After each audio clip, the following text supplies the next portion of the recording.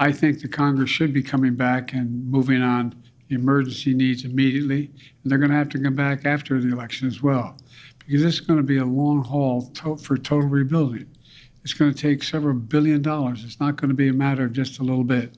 But we're providing now to make sure people have the emergency relief they need. The dollars just to be able to get a prescription filled, to get a baby formula done. All the things, that $750 that they're talking about, but Mr. Trump and all those other people know it's a lie to suggest that's all they're going to get. That's bizarre. It's bizarre.